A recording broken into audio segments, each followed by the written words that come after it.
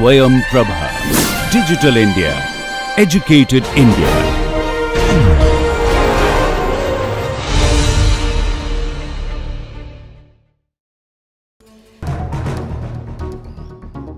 Jnanam Paramam Dhyayam. Knowledge is supreme.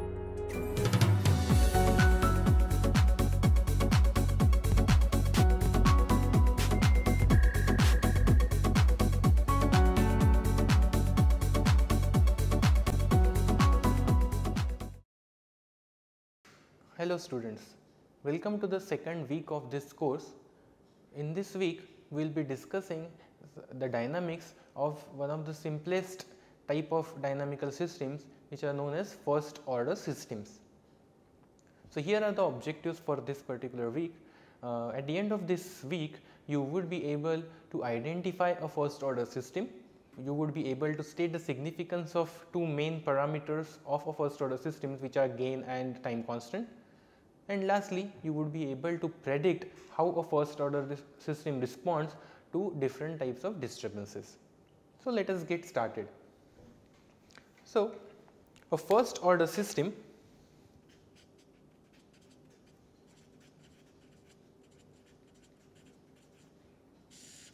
is a dynamical system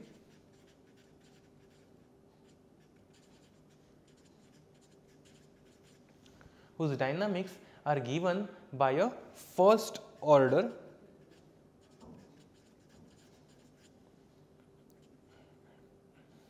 differential equation.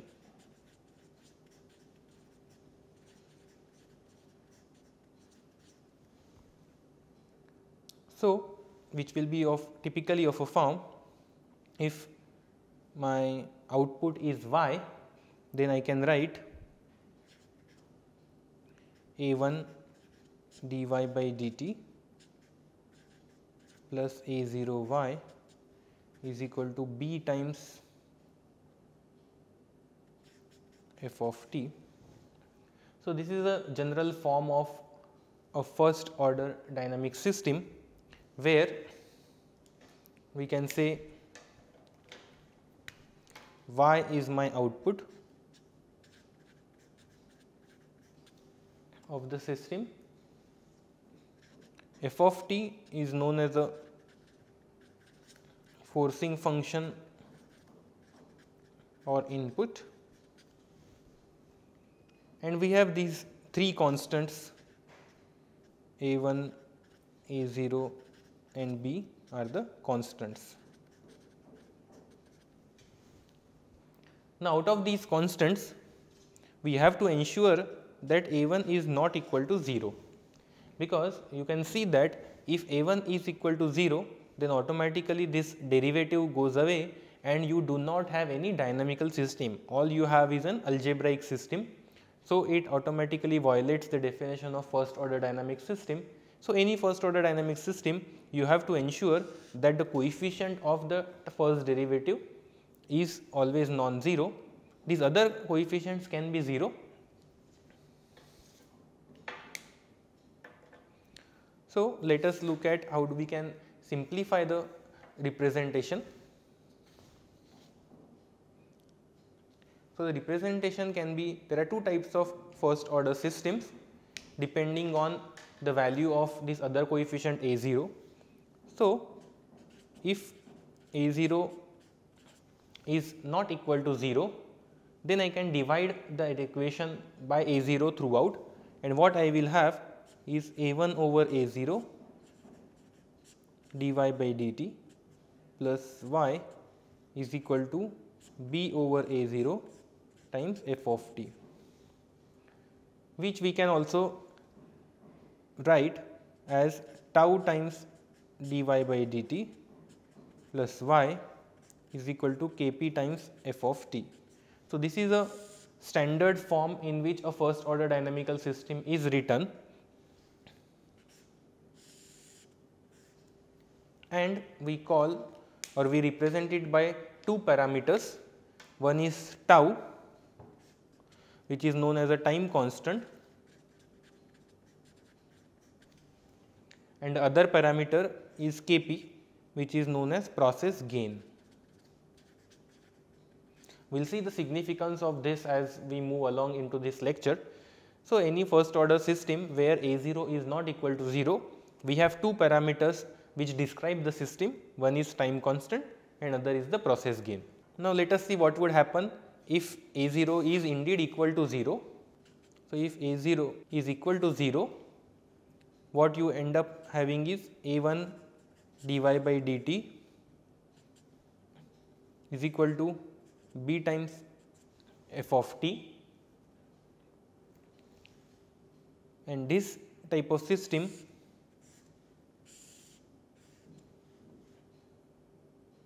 we call it as a purely capacitive process.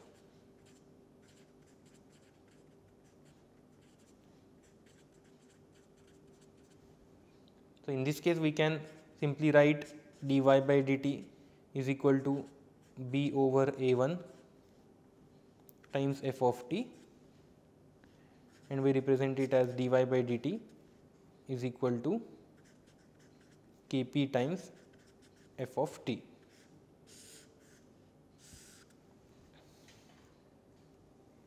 So, it has only one parameter which is gain.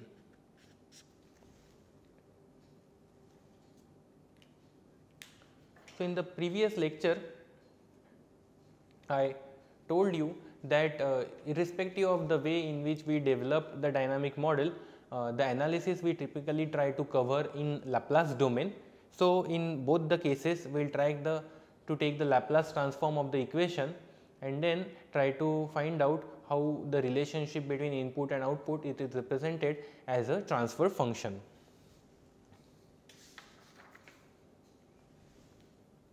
So, for the first case, when A0 is not equal to 0,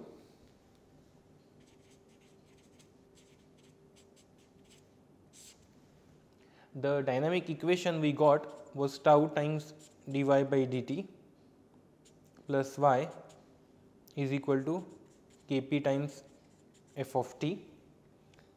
So, we will take a Laplace transform of this.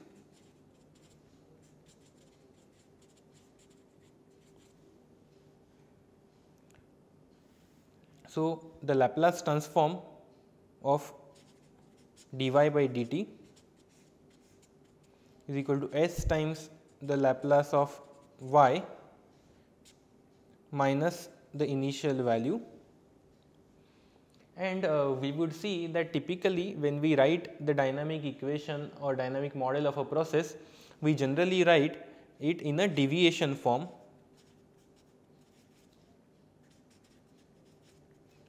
which means the variable y of t represents deviation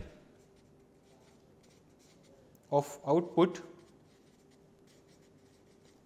from the steady state. So, as we write the dynamic model as a deviation from a steady state, and we typically assume that at t equal to 0 or any time which is at or before 0, we are at steady state. So, this assumption automatically helps us to get y0 is equal to 0, and this when plugged in here we have removed this variable from the equation. So, that is the whole motivation of writing the equation in a deviation form, because then automatically this initial value gets cancelled or removed from the Laplace transform. So, when we try to write the Laplace transform of that original equation, what we get is tau times the Laplace of derivative, which is s times ys minus y0, which we just said is equal to 0, plus the Laplace of y, which is ys, is equal to Kp times the Laplace of f. So, we can simplify this and write down the ratio of ys over fs, which is the Laplace transform of output over the Laplace transform of input. We get it to be equal to Kp over tau s plus 1. So, this is the transfer function for first order process, which again has the two parameters which we had earlier listed, the gain and the time constant. So, this transfer function gives a relationship between if I have a change in the input, that transfer function will multiply this transfer function to get the Laplace form of the output. So, my Ys will be equal to Kp over tau s plus 1 times the Laplace transform of input. So, depending on what input we have, whether it is a step change or a sinusoidal input, we can take a Laplace transform of the input, multiply it by this transfer function, and we will get the Laplace of output, which eventually will have to be inverted to get the time domain response of the output. So, let us now look at the Laplace transform of a purely capacitive process. So, if A0 is equal to 0, we had dy by dt is equal to Kp times f of t. So, we take a Laplace transform, and what we will get is s times Ys minus Y0, which is equal to 0, is equal to Kp times f of s. So, Ys over Fs is Kp over s. So, this is the transfer function for a purely capacitive process.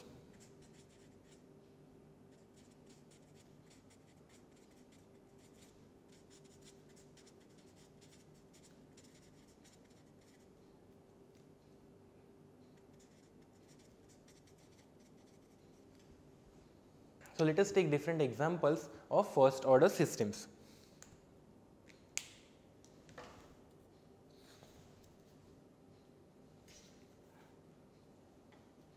So, the first example we would consider is again a familiar example, a liquid surge tank.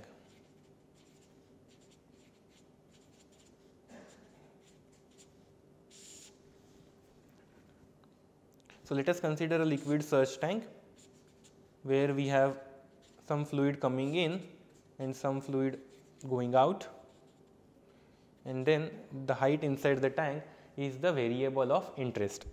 And we have already written down the dynamic model for this system in the previous lecture, which was A times dH over dt is equal to F in minus F out.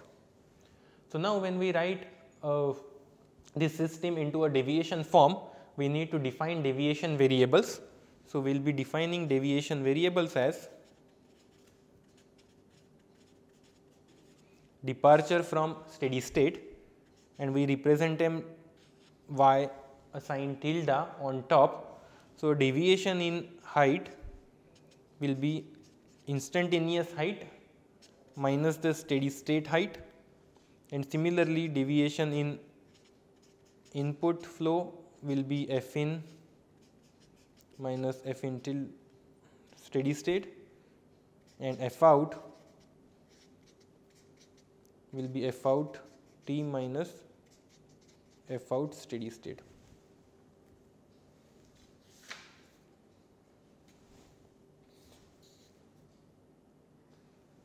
So, our original equation was A dH over dt is equal to F in minus F out, and we can write a similar equation. This equation is also valid for the steady state. So, we can write A times dHSS over dt is equal to F in steady state minus F out steady state, and then we can subtract equation 2 from equation 1. So, we get A ddt of H minus HSS. So, we get the deviation variable H tilde is equal to F in minus F in SS. So, we have deviation in F in minus F out steady state. So, deviation in F out. So, this is our dynamic equation for this simple liquid surge tank in deviation form, and now that we have this equation in deviation form, we can take a Laplace transform of this equation.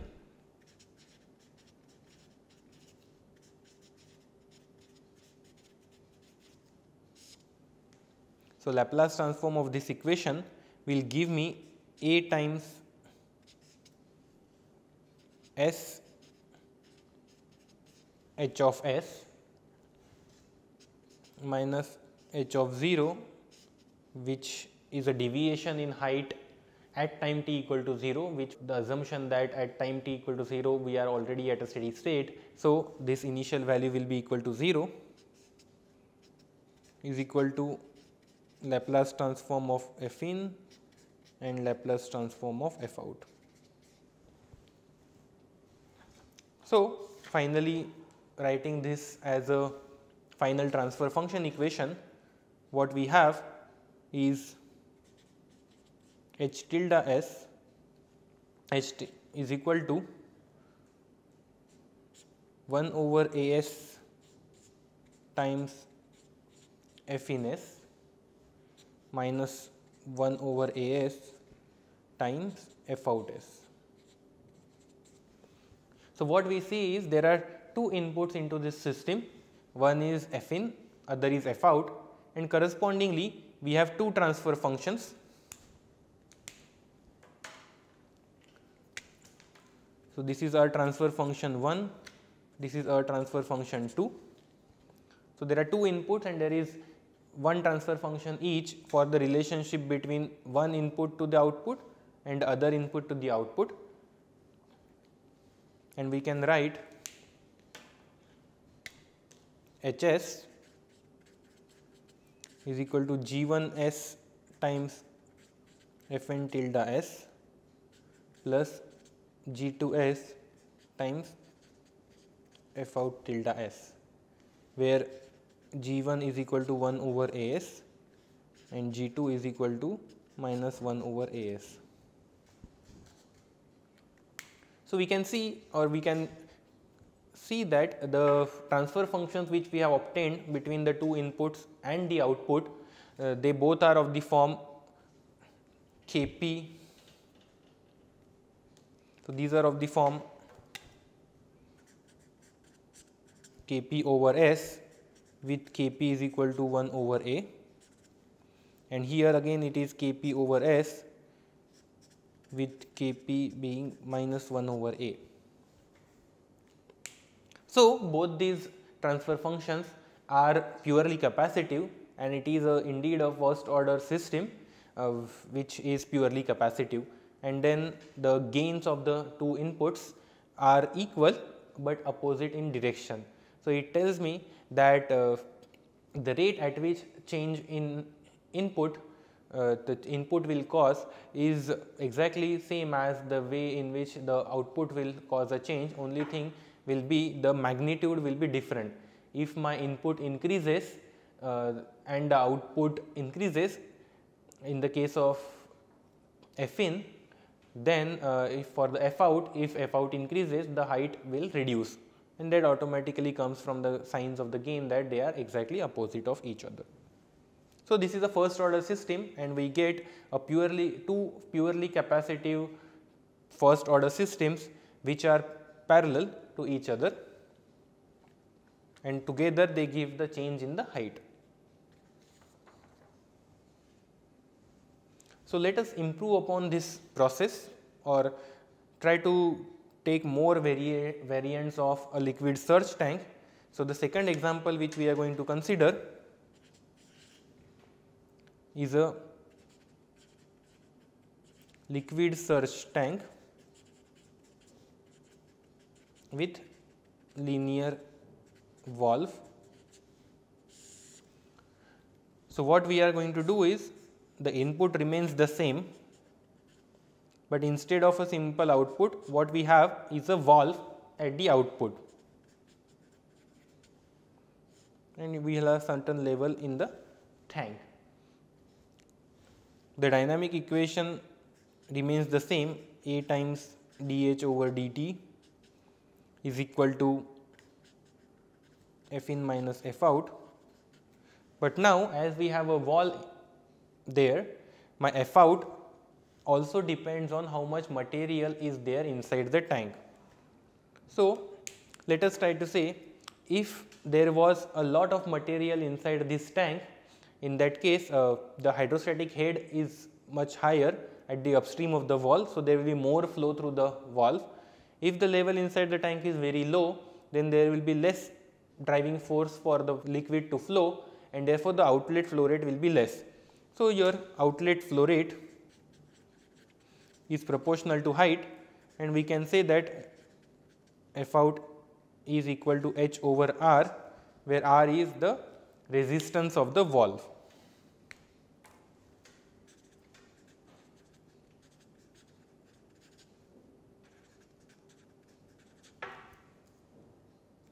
So if we substitute this, our dynamic equation which we had also seen in the last week is dH over dt is equal to F in minus H over R.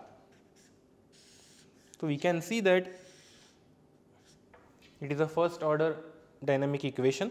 We have still yet not written it in a deviation form, but even in this current form you can see that it is a first order dynamic equation. So this will be a first order process. So when we write it as a deviation form, we define similar deviation variable as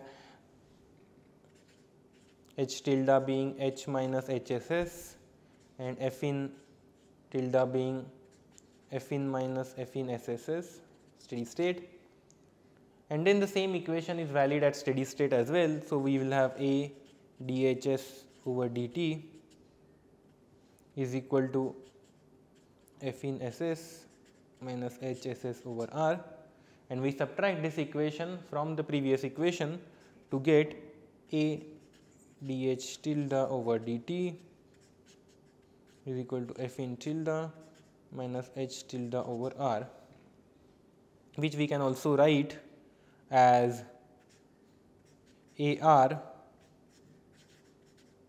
dH tilde over dt plus H tilde is equal to R F in tilde. So this is of the form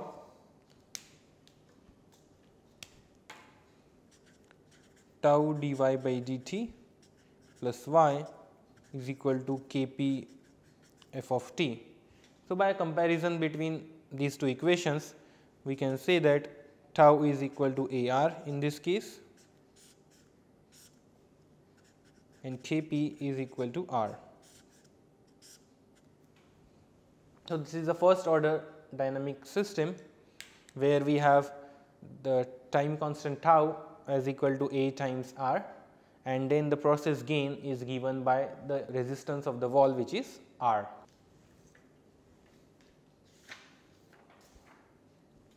Let us now move forward with the same example, but moving more closer to reality, and which is the case of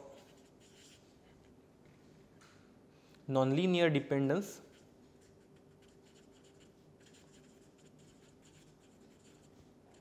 of outlet flow rate on height.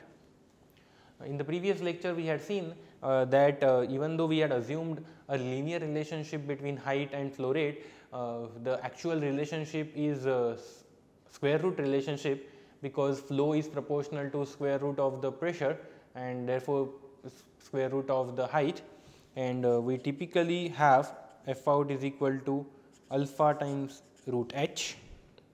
So what we can write here is the equation becomes A dH over dt is equal to F in minus alpha root h. So this looks like a first order system, but there is a small problem here, that we have a nonlinear term.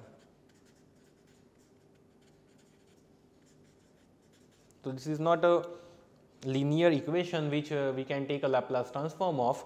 So, the first thing we need to do is to convert this nonlinear system into a linear system, and that we do by something known as a linearization. So, we will be approximating this system by a linear equivalent, and then we will continue the analysis on that linearized version and make an assumption that the system, the disturbance or the validity of the system or the analysis is there as long as this assumption of linearity holds. So, we will take a short break here, and after the break we will look at how do we linearize this nonlinear system. Thank you.